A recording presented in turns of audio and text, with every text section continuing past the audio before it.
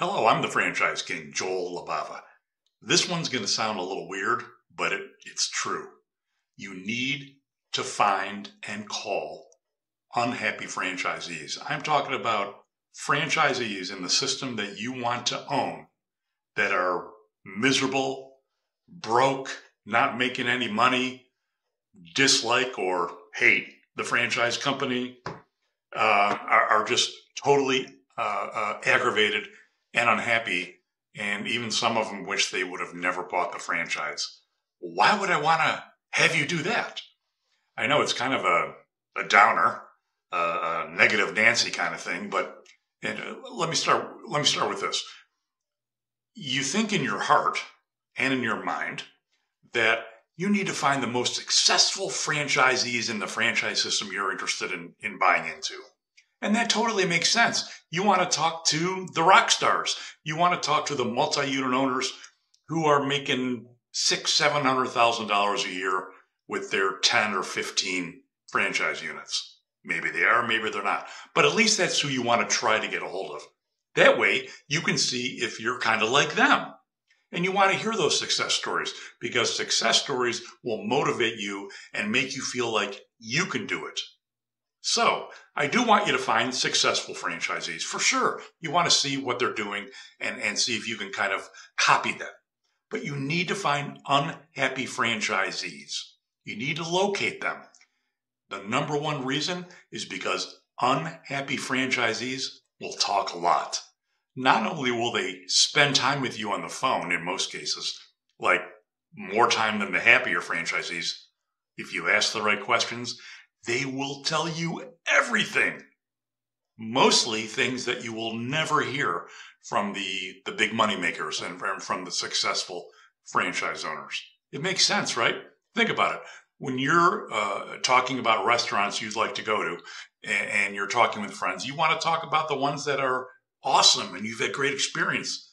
But it always happens, at least in our case, that we talk about those restaurants where the experiences were, shall we say, less than stellar, where the server was stoned or forgetful or both, or the food came out cold, or the food was just nasty and you sent it back, or you had to wait for 45 minutes and you had a reservation, stuff like that.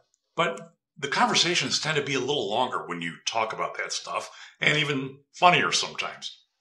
My point is, when people talk about their negative experiences, they really talk about their negative experiences. And that's why I want you to find unhappy franchisees.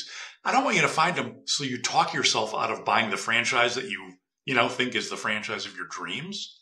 But I want you to find the unhappy franchisees so you can find out stuff that you're not going to hear from the other franchisees.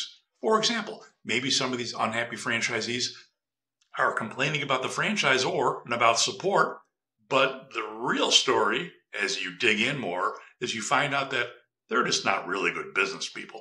And even if the franchisor gave them extra support, they still might not even make it. So you're going to hear things from their perspective, and they may or may not be true. Now, if you detect a pattern, if you talk to 15, 16 franchisees, 4 of them are pretty unhappy, and all 4 are saying the same thing, something like, well, the franchise company, man, they have really good salespeople. They know how to sell franchises. But once they get my money, their support isn't as good as I thought it would be. If you're hearing that from people more than once, 3, 4 times, that may be a red flag. So here's what you do. If you hear that from some franchisees, you ask the other franchisee you're calling if they're experiencing that too. It might just be them. It might not be. Here's my point. When you call franchisees, don't just try to find the ones that are super successful. Try to find the ones that aren't, because you will get your answers. And these answers will help you decide if you should be an owner of the franchise you're really focused on buying. I'm the Franchise King, Joel Libava. If you'd like to receive more videos like this, subscribe, and you can find out when I publish them live. Thanks for watching.